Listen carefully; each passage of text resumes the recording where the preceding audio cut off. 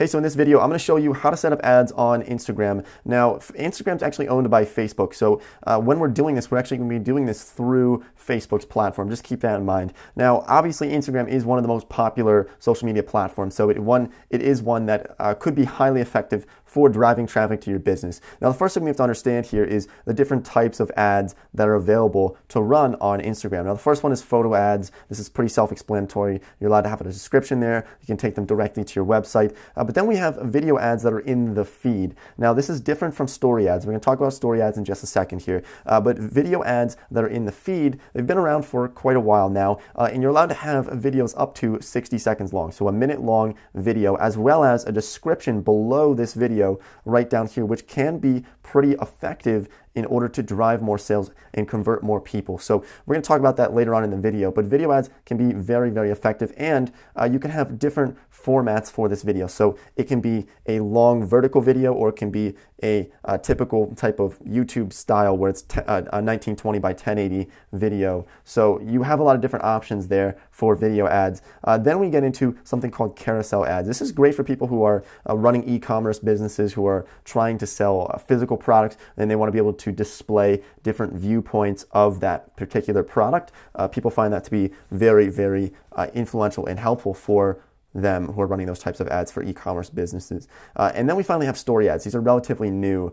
These have really not been around for too long, and so a lot of people aren't using story ads yet, but they can be incredibly effective. The one thing you want to think about is that they can only be up to 15 seconds long, and you aren't really allowed to have a lot of text in there. So you can have text within the video, but you can't write long paragraphs. It's just not going to work for most people. People aren't going to read a full paragraph in a 15-second span unless they hold down on it, but most people don't do that. So what we're going to do here is click Create Our Own. This is going to take us to Facebook Ads Manager. We're going to have to log into Facebook first, but I should already be logged in. So we're getting onto Ads Manager right now, and what we are going to do, we're going to be able to create a new campaign. So through this, it might look a little bit confusing at first with Facebook ads. That's maybe why you came to this video. It can look kind of intimidating, all these different options, but trust me, once you get the hang of this, it's not too difficult. It's pretty user-friendly, really, through Facebook Ads Manager, at least compared to something like Google AdWords or Bing Ads,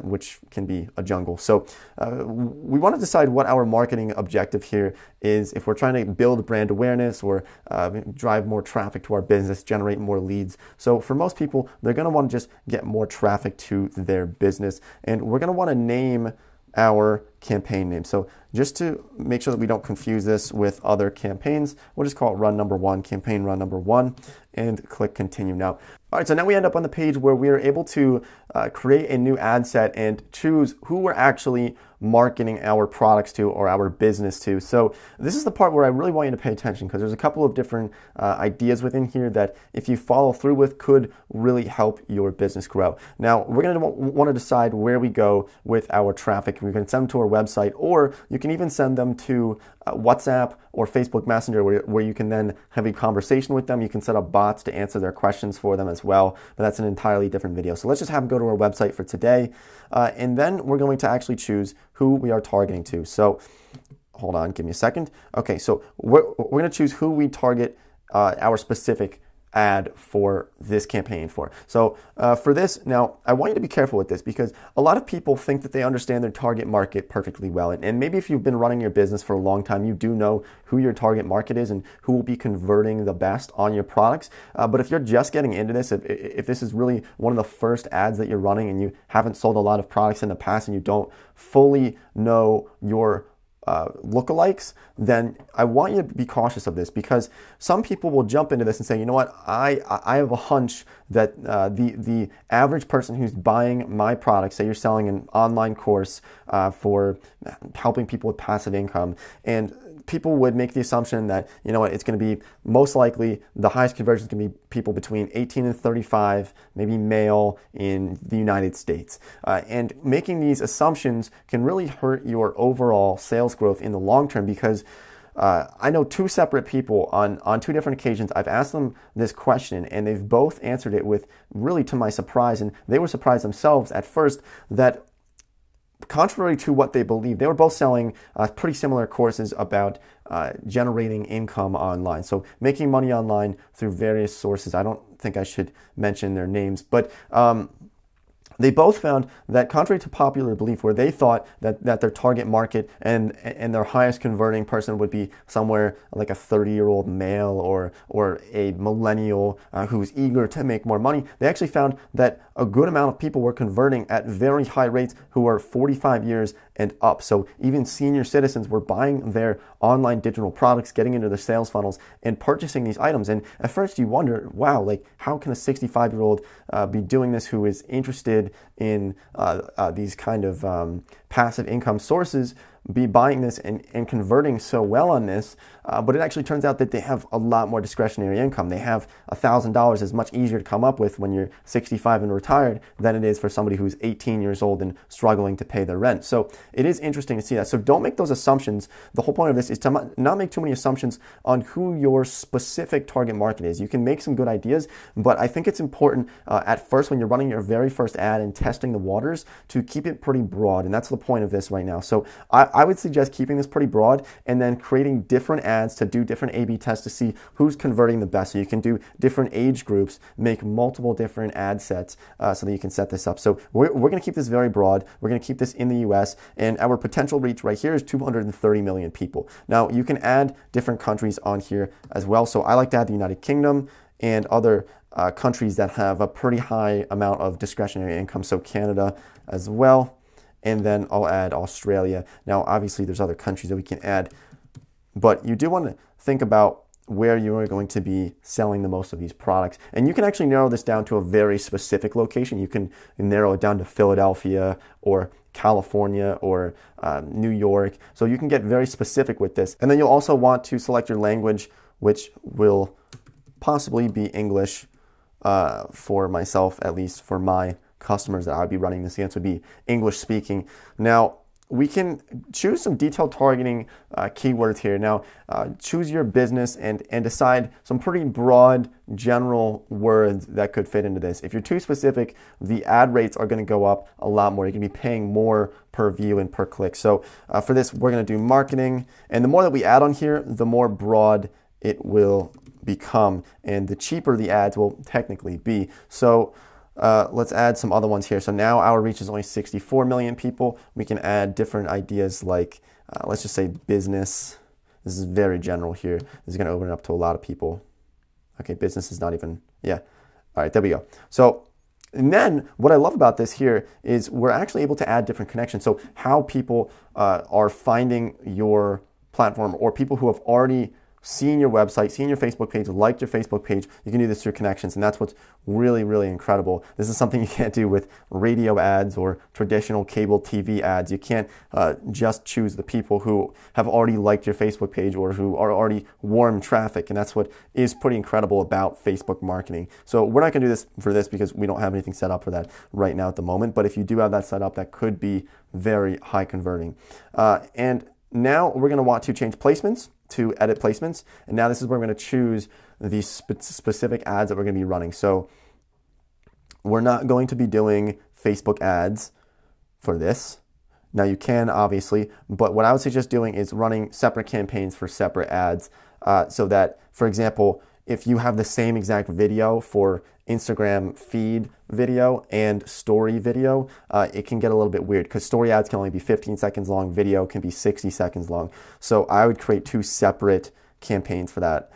So we're going to actually, let's just go with feed for now for the video that I could put on here at the moment. I don't have anything set up for stories. Story ads, you'll want to be much longer, a vertical like 9 to 16 ratio for that story ad. But for feed, you can do really any different ratio for that video. So you can do square, you can do 1920 by 1080 or 1080 by 1920, which would be a little squished down. Now, we can add which type of mobile device we want to put on here as well. Hold on, there we go.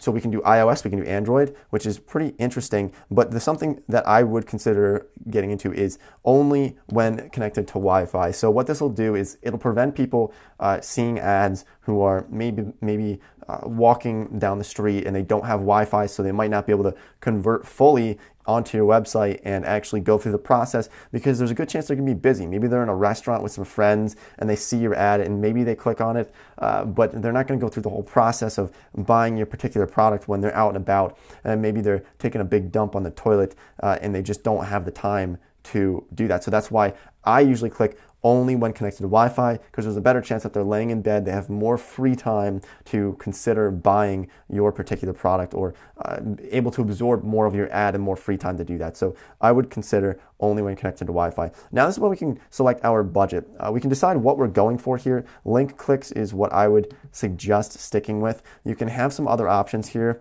for landing page views versus link clicks. What's the difference between them? Well, landing page views is getting them actually on your landing page versus clicks, where they might click on it, but it might not fully load. But this will help Facebook understand what your goals are. So if you want to get the most amount of impressions as possible, or you're focused on just clicks, or focused on getting new people every day to see your ad, this can really help set things up. Now, we can create a cost control for this. I don't think I would suggest doing this at first for most people, because if you set this too low, Facebook won't even run your ad. They'll try to run your ad, and if you're not getting any clicks on it because your bid is too low, they aren't going to like your ad. They're not going to show it, because if they have to show it 10,000 times before it gets 5 clicks, they're not going to like that. And so I would keep this blank for now so that you can understand what your average rate is, and then you can run that lower over time if you'd like. But then we can also set our daily budget. Now for this, look, set this at whatever you're comfortable with. If you are on a low budget, maybe set it at $5 or $10 or $15 a day, run it for a week so that you can get enough data to understand how your traffic is actually converting and how well this ad is converting. The one thing I will note is that, look, you're going to be doing a lot of different A/B testing, a lot of different split testing to find out the perfect ad. Let me give you an example of this. I was talking to Kong from Jump Cut. If you're familiar with Jump Cut Academy, you've probably seen his ads all over YouTube. Kong has a few million subscribers on some of his YouTube channels, but he was saying how with one of his particular ads, it was a very simple little change. And that's why marketing is 90% skill and 10% not necessarily luck, but really kind of throwing things at the wall until something really sticks when you're doing this A/B testing. So what he did is he had 2 separate ads. One of the ads, he said, "Hey, I'm Kong," and the caption said, "Hey, I'm Kong," underneath it. So he had subtitles for it. But the other one, he made a separate one to kind of test some different things. And some of these are pretty crazy, but they can really work. So on the second one, he said, "Hey, I'm Kong," same video, but he said, "Hey, I'm Kong," and then he went on with his spiel.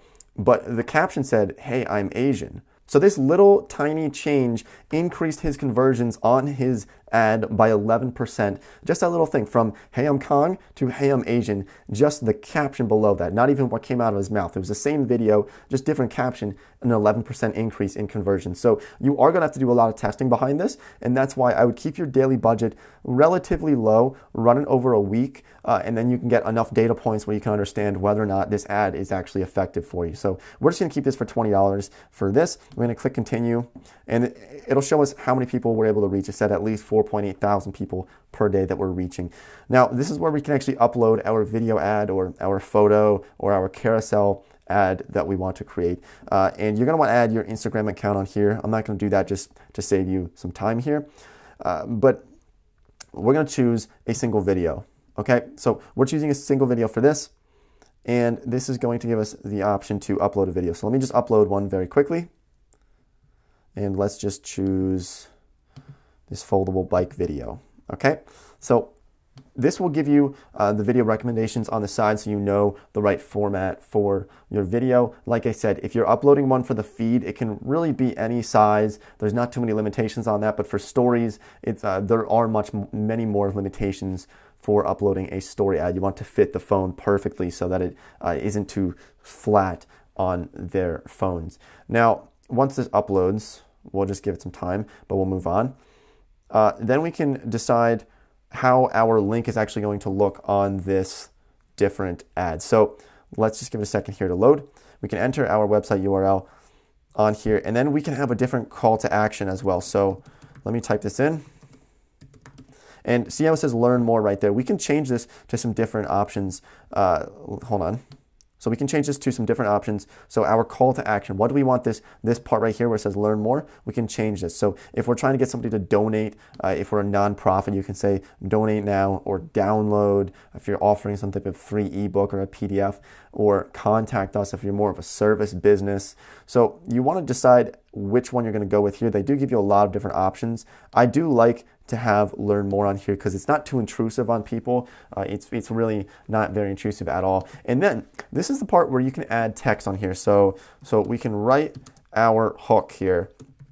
And this gives you a lot of space. You can write paragraphs if you'd like on this ad to really help convert people. And this is what I do like over story ads, that you're able to give more context to your business. This is better for cold leads, people who have never seen your product before. It gives you more of an ability to convert these people and tell them who you actually are. And that's what I love about these video ads. It's a minute long versus that 15-second story ad, which we'll cover in another video. So make sure you subscribe to this channel, by the way. Now, that's essentially it. This is really how you can set up Instagram ads. It's that simple. You confirm, and then they'll start running your ad just like that. So it's not terribly difficult, as you can see. There are some other ins and outs of this that we can get into that we haven't covered in this video for simplicity. We don't want to get too crazy here. Maybe we can make another hour-long tutorial at some point, but this video is much shorter, much more to the point. So if you enjoyed it, make sure you drop a like. Let me know your thoughts down below on any questions that you might have. Subscribe to the channel, and I'll see everybody next time in the next video regarding Facebook and Instagram ads.